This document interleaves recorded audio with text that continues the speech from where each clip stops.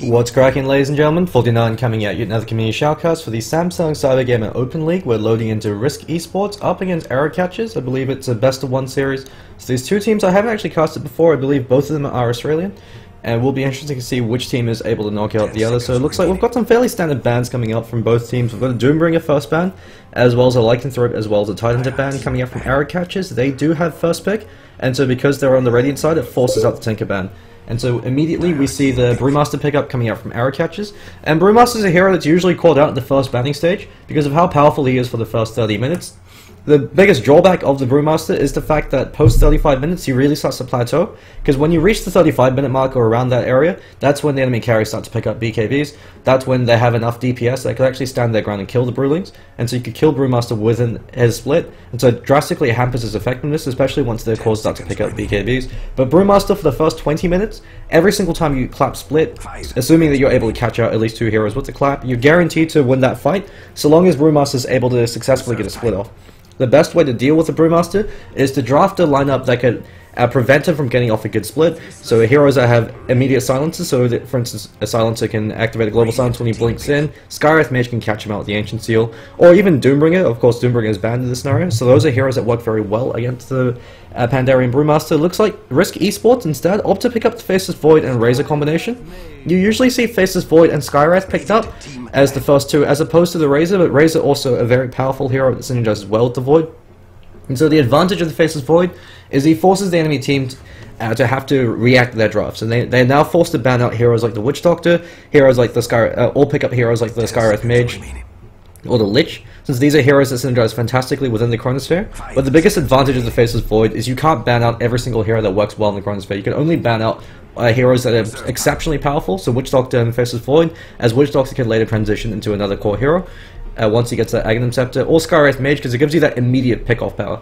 Since Faceless Void, his sole objective is to start a fight 4v5. So you go in, you Chronosphere, you kill a target inside that Chronosphere, and then you're good to go for the rest of the team fight. If you immediately start a fight 4v5, assuming you're able to pick off a high priority target or kill them without expending too many resources, you start the fight at a very considerable advantage, because the enemy team are now forced to react to you. If you pick off, for instance, a mech carrier, or if you could even kill a hero like a Brewmaster, who's the majority of their team fight inside the Chronosphere, Error Catchers are forced to try to disengage. And so the advantage of the Skywrath Mage in conjunction with the Brewmaster is the Boulder Toss from the Brewmaster ensures that the Mystic Flare has enough time to do its work, and Mystic Flare provides an absolutely obscene amount of damage, especially with the Ancient Seal amplification on top of that.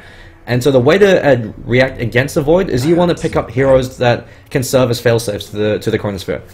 So for instance, Skywrath Mage is a good contingency to the Void, because when Void walks in, if Skywrath Mage is quick enough, he can actually Ancient Seal him before he gets a Chronosphere off, and so you're interrupting Faceless Void from getting his combo online. So that's one way to react to. Another way is by picking up a hero like a Treant Protector or a Shadow Demon that can interfere with Void inside his Chronosphere. And so when Void chronos, if you've got a hero like a Treant Protector, you overgrowth, Void's now disarmed. He can't do anything. You're able to effectively waste his Chronosphere, and then once that wears off, because Void's usually either caught himself in a bad position or has activated Mask of Madness as well, you can turn around and kill him. He's a very squishy hero, especially in that 3 position role, where he's not going to have much farm to work with. And so it looks like we've got an Earthshaker as well as a Wraith King ban coming up from Risk Esports, and these are two support heroes that work fantastically with the Skywrath Mage. Since the biggest advantage of the Skywrath Mage, him and Shadow Shaman are currently considered the most powerful support heroes in the meta, is the fact that Skywrath Mage can set up for durable strength heroes that have stun. So for instance, you could use a Concussive Shot to line up a good fissure block, or you could use it to set up for the Wraith King.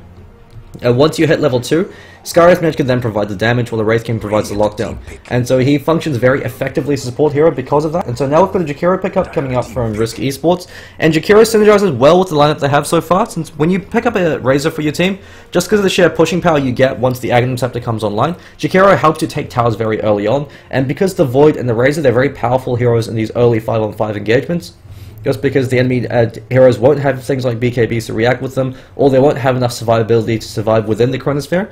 Razor and Faceless Void guarantee you to be able to win, or at least break very even on these fights, and Razor can help you capitalize that advantage you get by knocking down towers. And so Razor also works well with Void, because you can drop the Macropire while they're in Chronosphere, and Macropire, it does do a significant amount of damage if they sit there for the vast majority of its duration. Also works as a good counterpick to the Treant Protector, but I believe Error Catchers actually picked up Treant Protector after Jakiro, and so usually you don't pick up a Treant Protector if the enemy team has a Jakiro and you can actually pick up Jakiro as a counter pick to the Treant Protector, because the Liquid Fire immediately purges off all the instances of the Living Armor, and Treant Protector, he is highly dependent on the effectiveness of the Living Armor. So you pick up Treant Protector, if they've got heroes that have fairly low instances of damage, or a hero on your end that could capitalize on the aggressive capability, so for instance a Weaver and a Treant Protector, means you could play hyper aggressive and actually dive towers early on. But Treant Protector in this case is picked up as a counter pick to the Faceless Void to be the interrupter and join the Chronosphere. And so Arrow Catchers, they're drafting for a fairly early to mid-game lineup because they know that if they're able to zone out the Faceless Void in the offlane and prevent him from getting much CS, the only way he could then recover is by getting kills with the Chronosphere. And so if you're able to prevent him from finding those kills, then the 3-position Faceless Void really starts to plateau and taper off, because he needs items to be effective. While for the first, say, 15 to 20 minutes, Void can find solo kills just based off maxed out time lock and the Chronosphere. If he's not able to find those kills, and you move on past that point where he doesn't have all too many items to work with, Void tapers off incredibly quickly, especially with the Brewmaster in the field. Since Void can't actually man-fight the Brewmaster with the Clap as well as the Drunken Brawler could actually stand his ground against Void and bring him down outside of the Chronosphere. And because it's most likely going to be a 3-position Void, he won't have enough damage to be able to solo kill the Brewmaster without assistance coming in. And so Vengeful Spirit's being picked up. Not really the greatest support duo with the Jakiro and the Vengeful Spirit, because Vengeful Spirit and Jakiro, you can't really consider them reliable stunners, since Vengeful Spirit has such a low range on her magic missile, and since she's such a slow hero, unless she opts to start with boots first, in which case Jakiro is forced to pick up all the support items, you can't consider her a guaranteed stunner. Since we've got 500 range on the magic missile, compare that to the Skywrath Mage that could set up from 1600 range with the concussive shot. And considering the fact that Jakiro's Ice Path, you can't consider it a reliable CC, same way you can't really consider Witch Doctor's Paralyzing Cast to be reliable, you usually want to draft some kind of reliable stunner or someone that could open for you.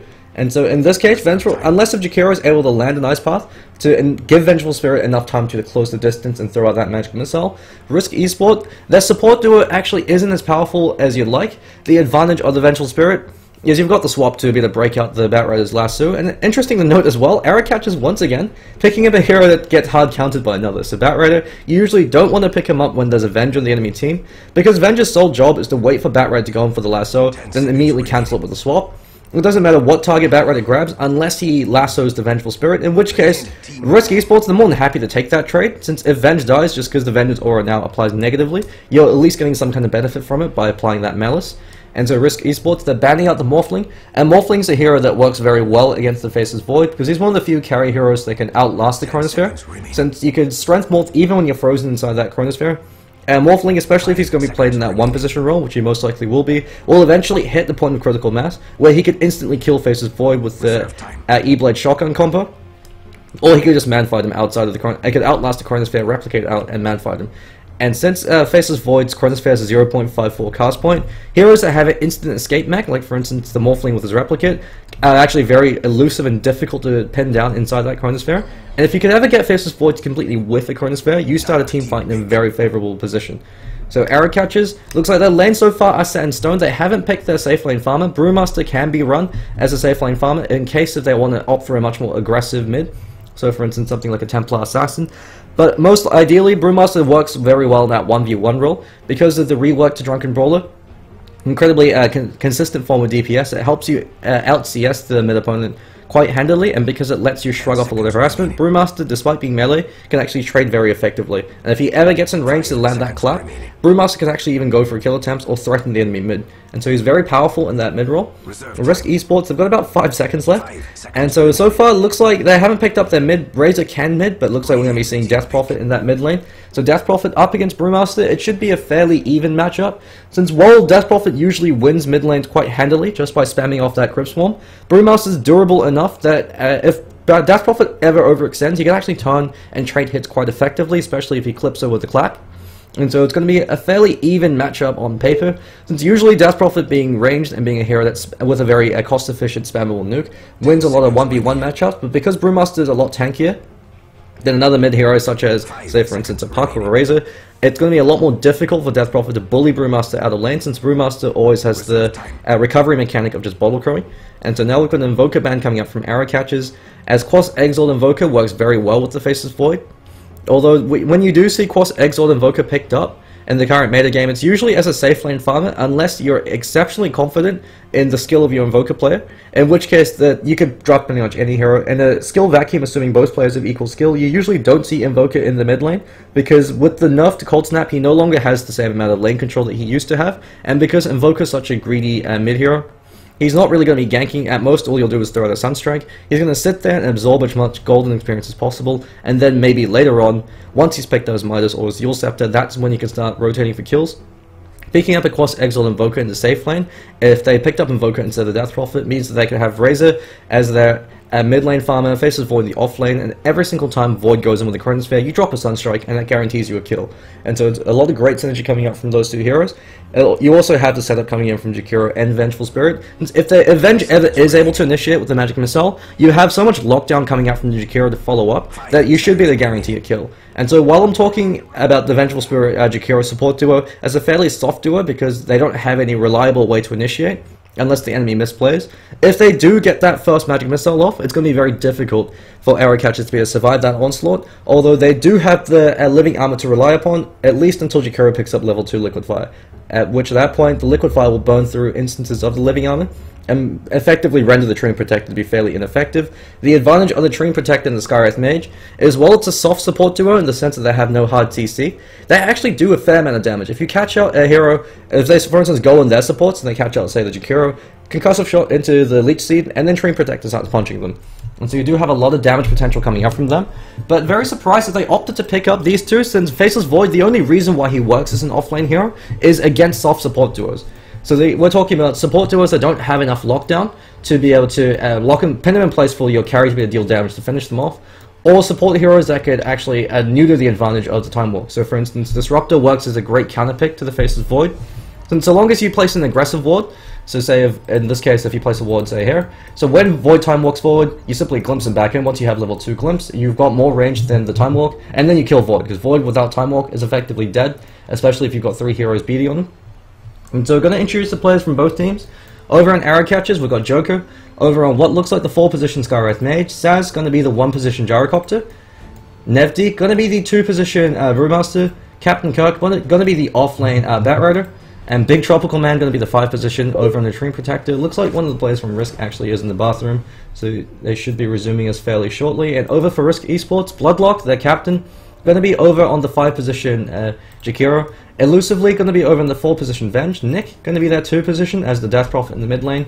Cubit going to be their safe lane farmer over on the Razor. And Gimli going to be that Faceless Void, probably going to be rotating to the off lane. And so another advantage of Risk's Esports support duo is, while it's fairly unconventional in the sense that you don't have a setup, you do have 2 very durable support heroes, both Jakiro and Vengeful Spirit. Probably the tankier support heroes that you have available, since Jakiro has excellent strength growth and excellent starting strength, and Venge, her strength growth has been buffed significantly. And looks like for now they're actually rotating to the bottom lane, so we could actually be seeing an ag try coming up from Risk Esports. And so that leaves the Razor left as the safe lane solo up against the Batrider. And in that case, Razor does okay against Batrider, but at the same time, Batrider can actually out DPS the Razor, especially if he gets more than 4 stacks, and can threaten the kill. And so Razor has to be playing fairly carefully. The best way to lane against the Batrider, especially if you're solo, is to play so aggressively that the Batrider is at such low HP that he can't commit to go for a kill. Since Batrider has to be at least have relatively full HP if he wants to commit for a kill, especially if he wants to dive behind your tower. And so Razor can actually try to win the lane decisively if he gets a good link off, and is able to throw a few cheeky right clicks. You see that Razor's already started with Magic Stick at 1, so really a good awareness coming up from him, since he knows that he's going to be left alone against the Batrider, and since Batrider has to spam out the Napalm in order to find CS, you're guaranteed to get all these charges. And Razor, once he gets 2-3 points up in that plasma field, he can constantly spam it out to keep the Batrider at bay. And so it looks like we've got the safe lane, tri lane coming out from arrow catchers. But the drawback to this is the Treant Protector and the Skywrath Mage, because they don't actually have a massive amount of damage potential until level 2.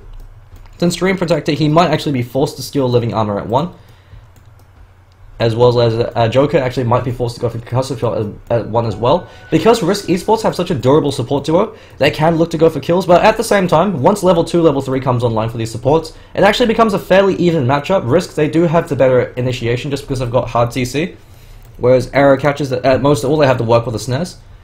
It's going to be difficult for both lanes to be able to find some farm, especially since Jakiro, the advantage of Jakiro in that try-v-try role or in a 3v1 role is the fact that you're always going to have to keep in mind the liquefy harass.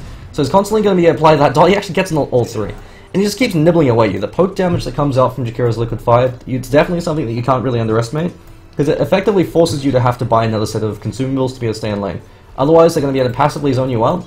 And since Skywrath Mage is such a squishy hero, you've got to be very careful. While when he's playing aggressively, he works fantastically, because you could usually out-DPS them, but if you're the one getting initiated upon, if he gets caught out by, say, an Ice Path or a Magic Missile, he's going to die incredibly quickly, especially with the time locks coming in from Faceless Void.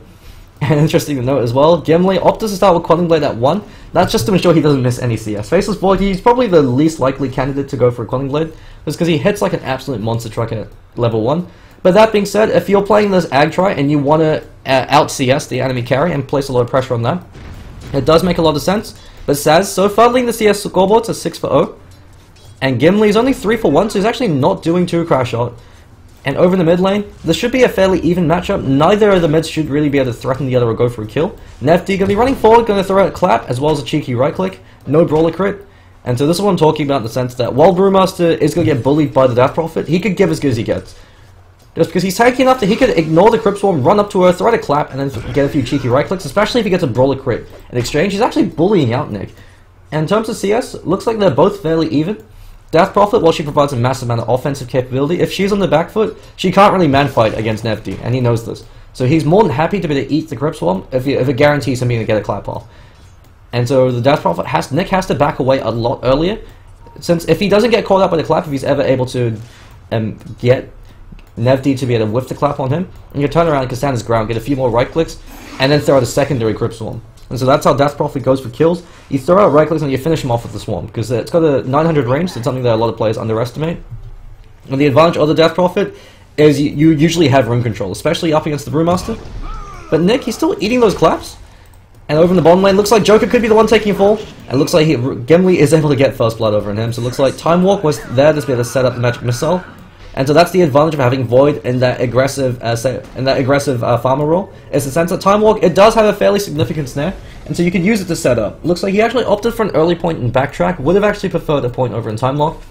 Backtrack over on Void is probably his most overrated ability. You actually don't really need a single point in it. If you really want to, you could go for 2 points in Time Walk and then max out the Time Lock. You need to get it. 2 points is the optimal number for Time Walk to give yourself enough initiation range so you can comfortably initiate from outside of vision range at nighttime. But you want to max out Time Lock. That's what gives Void his killing power. It's the reason why he's picked up and runs an offlane hero. Is because it gives double damage inside Chronosphere. If you don't have Time Lock maxed out, you can't ever go for solo kills, unless if you're significantly farmed, in which case you could kill the with or without the Time Lock. And so Time Lock is the reason why Void is so powerful, is the fact that not only does it do a significant amount of magic damage at all stages, it's the fact that it does double damage inside the Chronosphere. So when that comes online, if you've got a maxed out Time Lock, it's a potentially 140 magic damage every time it procs. And since it's pseudo-random, you're guaranteed to get at least 3 inside your Chronosphere, and that's going to be enough damage for you to bring down a hero at full HP, especially if you've got a bit of follow-up coming in from your supports.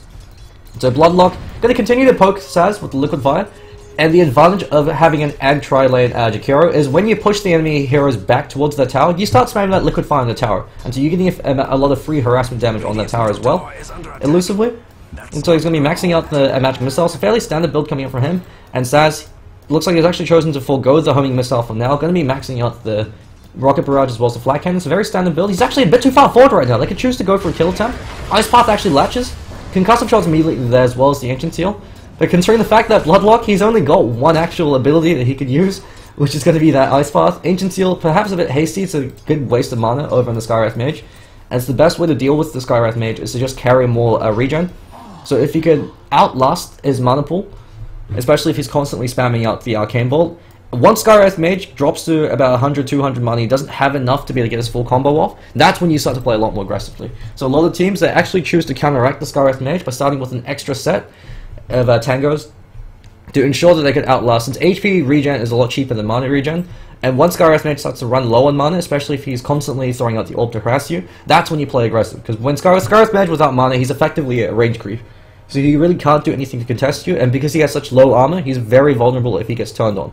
And so Bloodlock, I mean, maxing out that Liquid Fire, and you see the power of that Liquid Fire. It completely negates the effectiveness of the Living Armor coming up from the Treant Protector, and also, so it means that the Treant Protector pickup, he's there solely to try to counteract the Void with the Overgrowth, because you can't rely on the Liquid Fire, on the Living Armor, sorry, especially with the Liquid Fire, and because Time Lock counts as a separate instance of damage. And the Treant Protector in the late stage of the game, he's still going to be a threat just because of Overgrowth, but because of Jakiro, if Jakiro wasn't there, the Treant Protector pickup would be a lot more successful, and would give them a lot more killing power, since it let them play a lot more aggressively. But because the Jakiro is there to neuter the defensive capability of the Living Armor, he can't play as aggressively as he'd like to. And so now we're going to go over to the off lane, which is actually a fairly important lane, in terms of, since they've got the Bat Rider, and Bat Rider can be a massive playmaker. Captain Kirk actually out-CSing Cubit. So very interesting that Cubit is being zoned out so heavily, especially with the fact that he's got Magic Stick charges, so he can constantly spam out that Plasma Field. And so the thing that you have to keep in mind when you're playing against the Bat Rider is 4 Napalm stacks is the magic number. If you get above 4, if you have 4 Napalm stacks on you or more than 4, the Bat Rider can choose to dive you and kill you, because he's going to out DPS your tower, he's going to out DPS you, and then if support's actually rotated in, he will still be able to find a kill if he's got 4 stacks of Napalm or more. So that's why you want to either try to play passively when you've got 3 or 4 stacks up on you to ensure that he can't play aggressively, or you want to give as good as you get and keep him low by spamming out your Plasma Field to make sure that he can never threaten you. And in this case, looks like he's actually got 3 stacks up on him. Will be coming off cooldown fairly shortly, so Cubit, he has to back off now, especially since he's just used his Plasma Field. And Captain Kirk, interesting to note, he's actually opted to max out Napalm over Firefly. And so this is a very old school build over in the Bat Rider. You used to max out Sticky Napalm before you'd max out the Firefly, back when Napalm used to deal full damage to non-hero units and used to actually cost less mana, so it used to cost 15.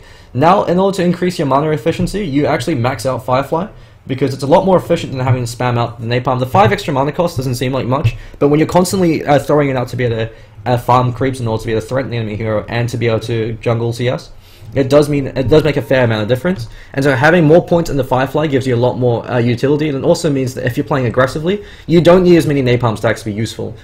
Since Bat Rider, if he comes into a team fight, or if he comes into a gank with multiple heroes, he's only going to get 1, maybe 2 stacks of Napalm off before the things go down. He's not going to be able to start a fight with 4 or 5 stacks and have that bonus damage to work with, just because he doesn't have the luxury of time. And so it's why you usually see Bat Rider players max out Firefly. You do see Bat Rider players actually, some of them actually opt for a point over in Flame Break past level 6, but you usually see Flame Break not level for too long, just because it looks like we've got a few words happening from both teams, just because you don't actually have the mana pool to sustain it.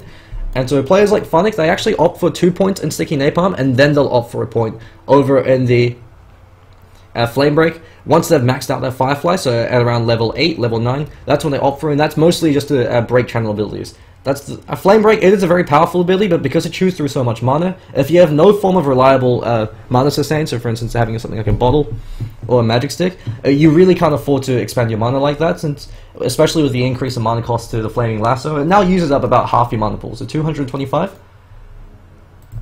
So it looks like we do have some words happening. Actually, I guess I'll just quickly put over a background screen. I guess they want me to put over a background screen. I'm more than happy to continue going on.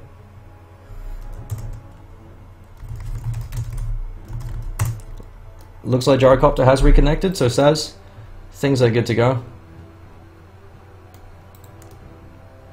And so hopefully we should be reconnecting. Just going to take a quick look at Golden Experience while we're still paused. About 300 experience lead going in favor of Arrow Catcher, so nothing too significant, just due to the fact that they've got a lot more last hits and more denies over on their 3 cores.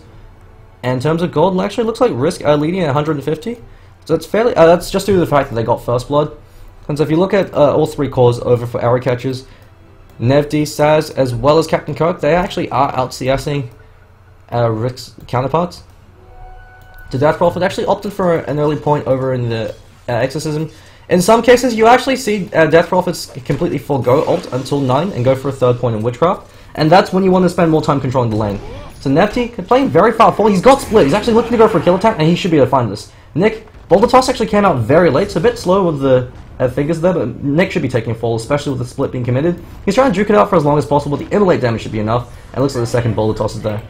And so this is the issue with the Brewmaster. When he hits 6, or when he's about to hit 6, you have to play a lot more passively, because he's more than happy to expend that split for a free kill. And if TP support doesn't come in, even if TP support does come in, if the Brewmaster's quick with the immediate Boulder Toss coming out, he should be able to bring you down. And so Nevd able to really punish the Death Prophet from being a little bit complacent there. And so Cubit... Actually, I thought Kirk would play a lot more aggressively against him. Looks like he's just picked up Ring of Regen to provide some sustain. Probably going to be going towards Tranquil Boots. And then once those Tranquil Boots are up, looks like he's got them flying out towards him. He's going to be going towards Blink Dagger as soon as possible. And so this is the thing that you have to keep in mind with the Bat Red. It's the reason why he has fallen out of the competitive scene. He is being picked up fairly often by teams like Na'Vi that have very experienced Bat Rider players. But overall, Bat Rider used to be consistently picked or banned in every single game. Now he's tapered off because Sticky Napalm now only applies half damage, bonus damage to non-hero units. And so it disables or at least hinders his ability to recover. And the reason why Bat Rider is so powerful is if for whatever reason you're able to zone him out in lane, he could always go and stack out jungle camps and clear him out. And so you can rotate to the jungle very effectively. Now because it adds half damage, you still can do that, but it's going to be a lot slower. And Bat Rider is all about the timing. You want to ideally get a 10-11 minute Blink Dagger, or at the latest 14 minutes. If you don't get it by that point, the enemy supports have enough levels that you might actually not be able to kill them if you're going on them on your own. And your team is relying on you to start the initiation. Tropical Man looks like he gets called out with a magic missile, but Saz stands his ground with the living armor. Gimli, homing missiles flying out towards him. He's standing his ground, but he's got to be very careful. He expended that time lock. Looks like that Rocket Barrage is there. It's going to force Gimli back, but Bloodlock, he's at full HP, and Saz takes a fall. He overextended. Elusively has a second magic missile. Big Tropical Man, no Nature's Guys available. He pops the living armor, but he takes a fall. Looks like elusively, he actually gets 2 kills there, and so looking very good. And Gimli, despite playing very far forward, Saz kind of overcommitted there. If he'd started to back off a lot earlier, would have been safe. Nyx also rotated over to the bottom lane, got that maxed out Crypt Swarm, so that gives him a huge amount of killing power. But that's being pinged out. Looks like he is actually overextending himself, especially the creep wave. He actually pops Exorcism. Homing Missile's going to fly out, and support's rotating, but it could be a little while. Concussive Shot flies to set up the Homing Missile. Rocket Barrage unfortunately has one off, and Nick, he actually stands his ground now. Joker's called out the Magic Missile. Big Tropical Man doing what he can, but Joker's going to get smacked down by Gimli. And Saz, the Rocket Barrage has been eaten up by 2 heroes now. Nick throws out a few more right clicks, and with the phase boot movement speed, should be able to bring him down. And so we've got Nefty now rotating. Primal Split is available, as well as a Blink Dagger. So that's an 8-minute Blink Dagger up on the Brewmaster, so for the next 12 minutes, they've got team fights being guaranteed. He can actually blink in, clap on Nick, and then split. Although the Exorcism just barely heals him back up. And so Nefty's looking to set up, gets a clap over in 3. Actually, holding on to Split is actually out of mana for it. And so Nefty, bit of a misplay coming up from him. If he had a bit more mana, because he opted for a point over in Haze, you usually see an early point in stats on the Brewmaster if you're going to rush a Blink Dagger to ensure that you don't run into that exact same scenario. So you could clap, then immediately split. If he'd done that, he would have found 2 kills there, especially with supports rotating in. Kirk, looks like he baited out the Link. Link has been wasted, so now he can play very aggressively against Razor. But Cubit opting to go for Phase Boots this game as opposed to Treads. Treads or Phase, both are equally viable over the Razor. Really does boil down to player preference. In this case, because you're against a Bat Rider, Phase Boots does make a lot more sense. So the longer you're able to stay outside of Firefly range, the higher your chance of survival. Especially since Kirk doesn't really have his Blink Dagger yet, but he's 2/3 of the way there. And level 9 is actually out-leveling Razor, so he's doing very well for himself. 42 for 4, he's leading the CS scoreboards. Cubit, not doing too bad, but considering the fact that Razor should have actually had a lot more of an easier time this lane. Loosely now comes in, Static Link's being used as well to be able to zone him out, especially if he tries to go through trees. It provides flying vision. Nefty comes in over and elusively takes a fall. It's a Brawler crits there.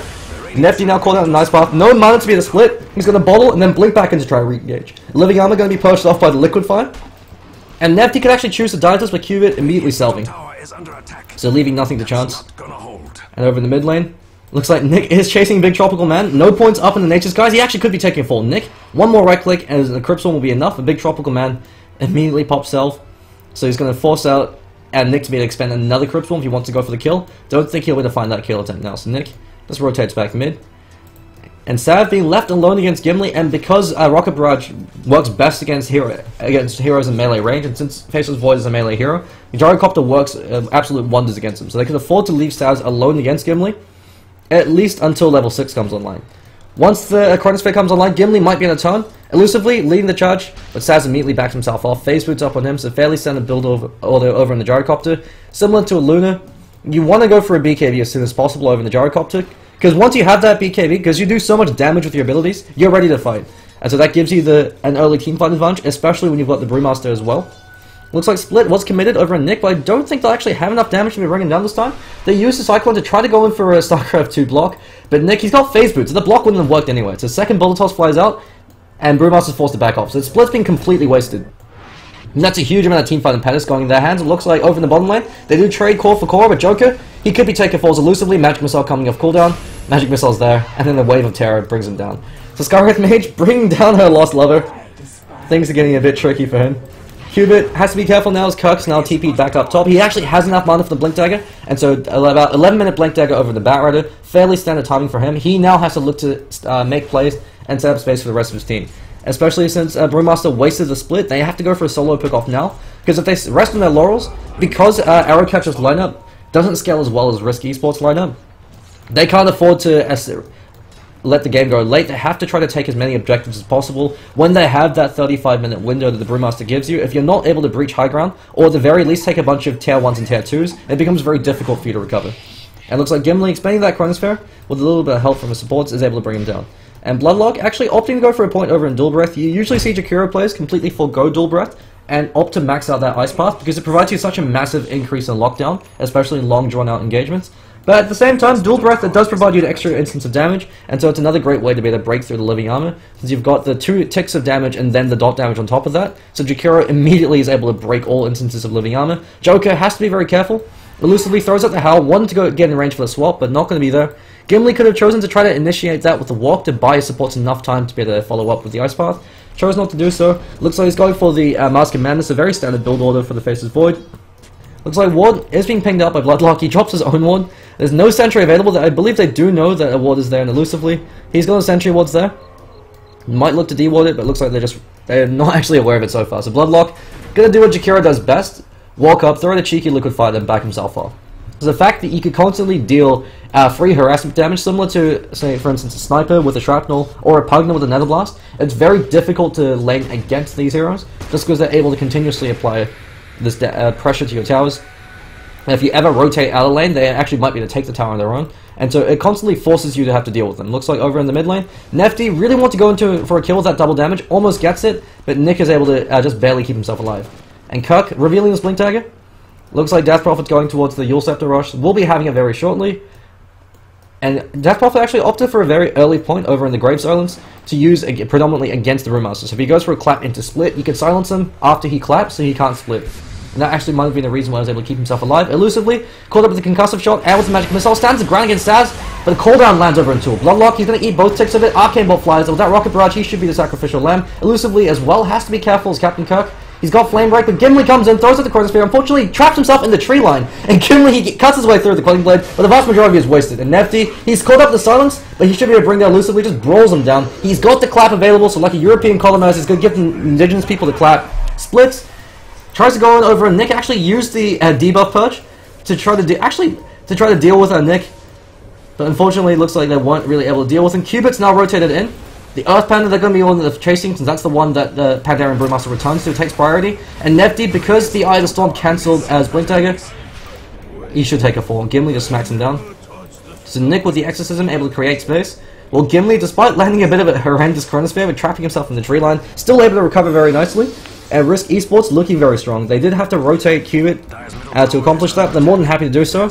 And once again, it really does boil down to the fact that Treant Protector, because he's so heavily counted by both the Death Prophet and by the Jakiro, since the Exorcism Ghost also counted separate instances of damage, the Living Armor isn't as effective as you'd like it to be. And since Treant Protector's picked up 9 times out of 10 because of the Living Armor, it really hampers the support duo coming out from Arrow Catchers. If they'd picked up a much more aggressive support duo, they could have maybe attempted to class try better. They could have, in this case, since the Shadow Shaman was banned out, they could have gone for something like a Venomancer, or even a Sand King would have been a better pickup, because the Living Armor is completely useless.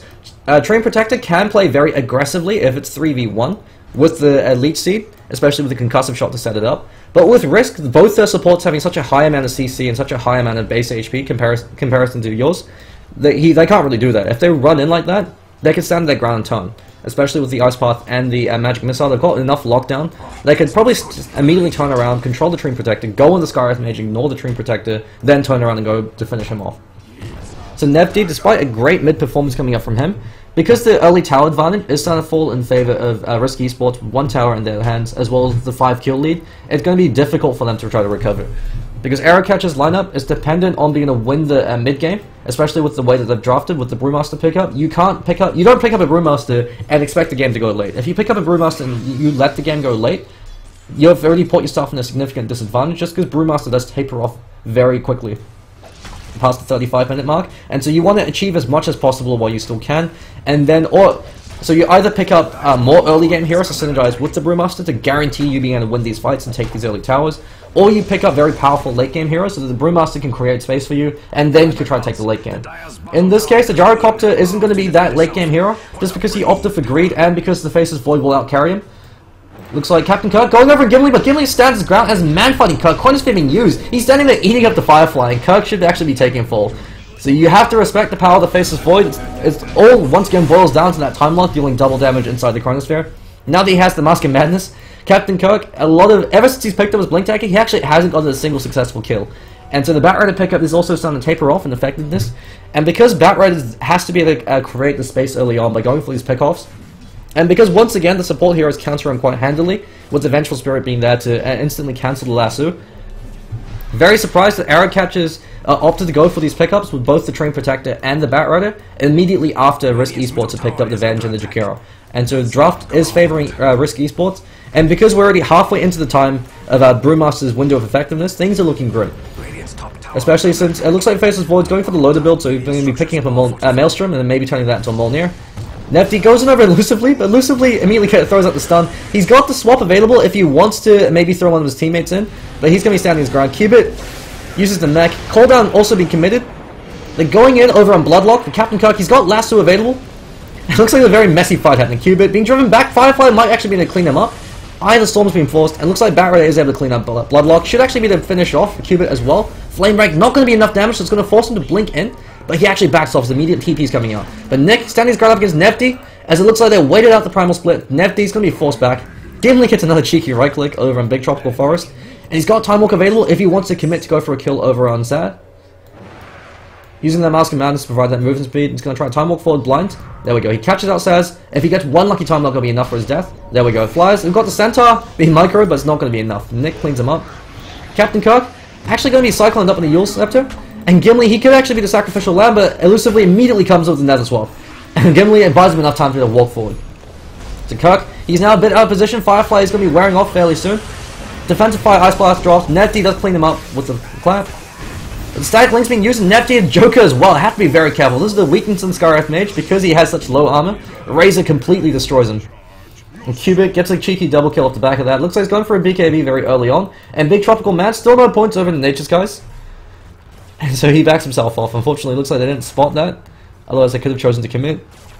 And the Razor pickup doing absolute wonders. While he'd actually lost his lane to the Batrider, because his team have been picking up slack by winning the mid lane and by winning the off lane, it's looking a lot more difficult for arrow catchers.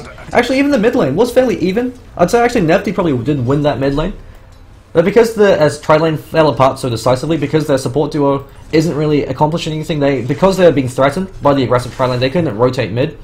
And so it meant that Nefty was left on his own, and while he did find kills over the Death Prophet, because they lost kills in return up against Risk Esports and gave a lot of early golden experience to their supports, made it a lot more difficult in these early engagements to try to win, because you've got a lot of HP now up on Jakiro, 910, and about 900 up on the Vengeful Spirit. They're very tanky support heroes. They've got excellent strength growth. Compare that to the Skywrath Mage, who's got 1 armor and 700 HP. A Plasma Field takes out half his life. And so Skywrath Mage is always going to be at threat of being killed by just a Razor alone. And it looks like Kirk, he's going to be going towards a 4-star, so that will give him the Skyhook combination. And he has recovered. He did find 2 kills in that last fight. Could have actually found 3 if he chose to commit with a blink. So they do trade tier 1 for tier 1. And Nick, he's got to be careful. Kirk, he can look to go for this. Fortunately, he TP'd himself a bit too far back, and Nick should have enough movement speed to be able to back himself off. He could also use the Yule Cyclone as well to prevent Kirk from being a lasso. And Sav, he really needs the BKB before he can try to stand tall in these engagements, especially since, although even if he does get the BKB, the Faceless Void should be able to isolate him with the Chronosphere and kill him with the duration. But if he's able to activate the BKB before the Chronosphere flies, while he's still locked down, because it will negate all the magic damage coming up from Time Lock, it will drastically increase his likelihoods of staying alive in these fights. But that being said, you still have the Death Prophet with the Exorcism running at you. And so it's the biggest power of the Death Prophet. Death Prophet's also another hero that you have about a 35-minute window to try to end the game in, because she starts to taper off as well if they're eventually able to get enough damage they could kill you very early on at the start of the fight. If they've got BKBs to mitigate your Crypt Swarm damage, Death Prophet isn't as scary, but she does scale a lot better than the Brewmaster, just because she's always a threat. You always have to deal with the Crypt Swarm, as well as the Exorcism. Bloodlock Ancient Seal is being pulled back. Mystic Flare completely whiffs from Joker. So a bit of a panic flare coming up from him. Nick, he is able to clean up Saz. And Kirk, he's still holding his tails. He's got the Blink Dagger available. But Nick, Yule Cyclone's coming up. So he should be able to use that to disrupt Kirk. And might be able to keep himself alive. But it looks like Joker's able to seal the deal with a few cheeky right clicks. And Kirk, he finds a 4-star off the back of that. So he ends a fat sack of spree gold. And Gimli, he now needs a BKB. Since otherwise, if he doesn't catch out the Brewmaster or the Treant Protector, they could interfere with his Chronosphere, since either they could use the Overgrowth and completely disarm him, or they could use the Dragon Haze and give him such a high mischance that he's not able to effectively kill targets. But once that BKB comes online, arrow catchers, they have nothing to deal with him. Gyrocopter, the majority of his damage in the early stages of the game is going to be coming from the Rocket Barrage as well as the cooldown. If he could completely disregard that, his right clicks aren't actually going to be too effective. But it looks like Gimli going for a Chrysalis, so really disagreeing with this double greed build. You usually want to go for a Mjolnir. It's much more cost efficient than a Daedalus or in the Faceless Void, because you get your damage from your time lock, so you just have to stack attack speed. You don't really need to go for damage yet. But of course the advantage of it is you can get those huge crits and kill people a lot early on. But in terms of overall DPS, the Mjolnir will always out DPS the Daedalus, especially if the armor value is going to be above 10. And on the priority targets like the Gyrocopter, armor is always going to be above 10. And so the Mjolnir does a lot more work, and it also has the benefit of the Static Storm buff that you can throw over to your Death Prophet. So Nick can just run into the fray and not really give a damn, since if they do focus him, they're going to be eating so much damage from the Exorcism Ghost and from the Static Storm buff that it's not going to be worth that time to go in the Death Prophet. And if he can't deal with the Death Prophet, because she deals so much damage just by being alive, it makes it very difficult for arrow catchers to try and win these engagements. Looks like Mystic Flare was whipped as well as the cooldown. Nick should actually be taken forward, but the swap is there, and the Ice Path flies out, catches out the Brewlings, but the Earth Pattern is magic immune, so it throws out a Boulder Toss over Nick, and the Arcane Bolt actually might be enough. 2 Arcane Bolts flying through. So they clean up elusively as well as Nick, and looks like Bloodlock, he's now caught in a bad situation. Joker's completely out of mana, unfortunately, he's got enough for 1 Arcane Bolt. Ice Path flies, but Nefty caught on the other side, he's got the Clap available, still hasn't used it, just right-clicks him down. And Gimli, because he knows that there's only so much he could do at this point, especially without a TP, he just decides to go for a bit of split push, but he actually doesn't have a TP scroll, so he's got to be very careful. He time walks, but Kirk doesn't have the lasso yet, but still can't control him. Gimli doesn't have any way to TP on out of that. So he actually pops the Chronosphere, stands his ground against Kirk. Overgrowth not being used, he could have actually used the Overgrowth early to go for a kill attempt, uses the Leech Seed instead, and Gimli, he's going to die to the tower from the look of it.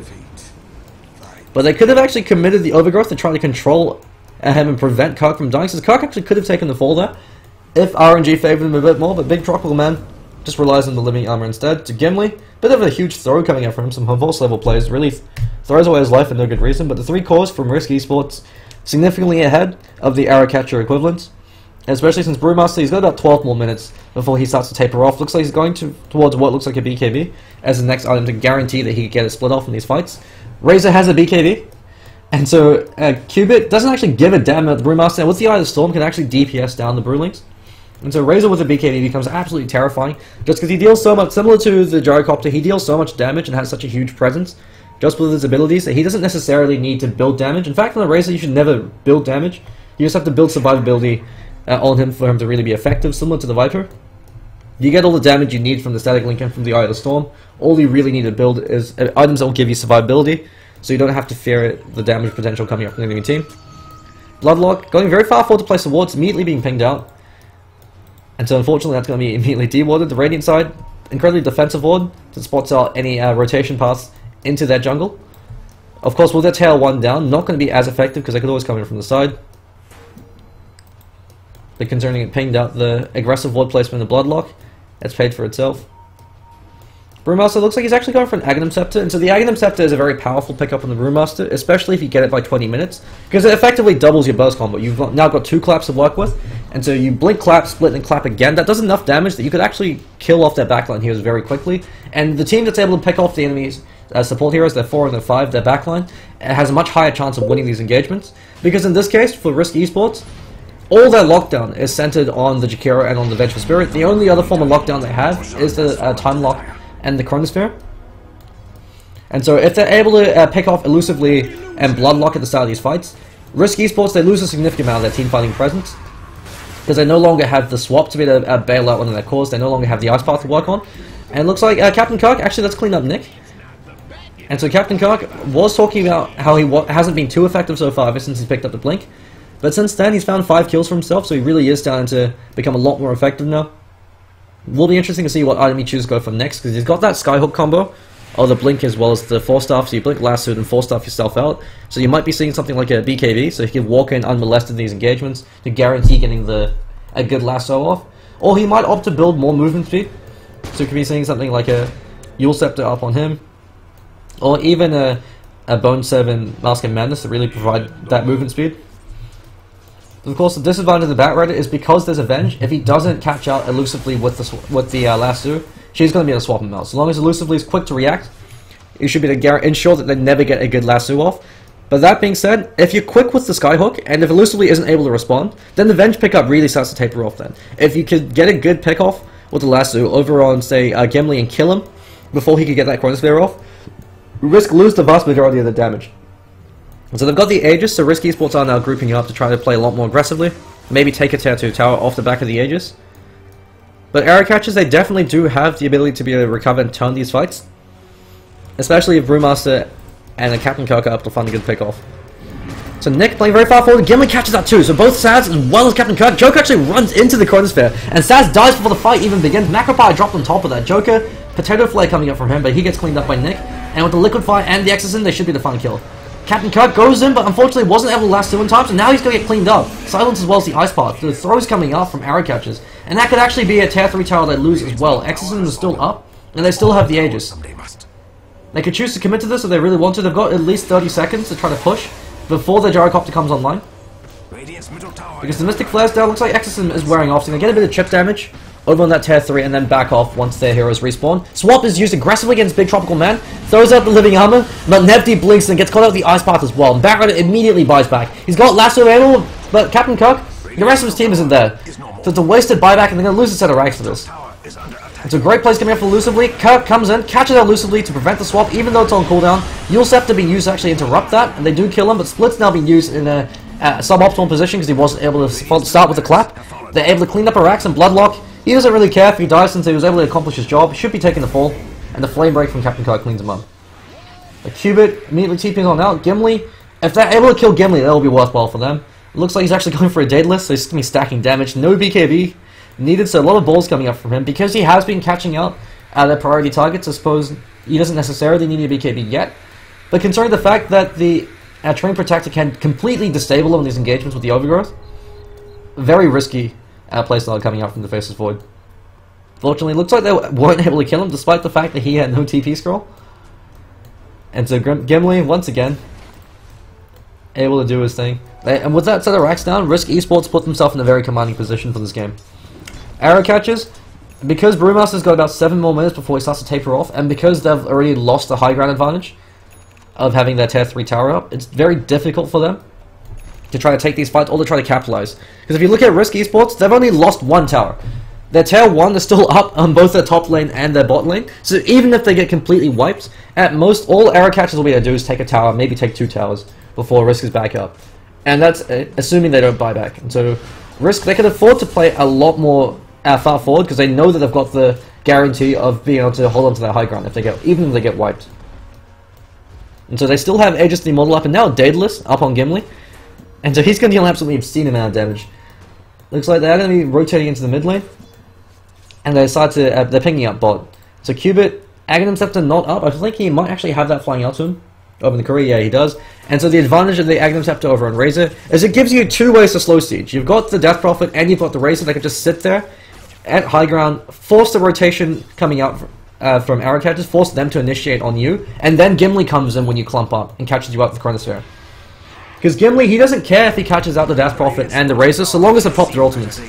Exorcism and Eye of the Storm will persist through the Chronosphere, and so even though it does put them at a disadvantage, even though ideally he doesn't want to catch them out, he can afford to let them play far forward, poke their tower, poke the bear, wait for them to respond, and then if they choose to react, then you jump on them. Otherwise, if they don't, they're going to lose their towers to slow siege.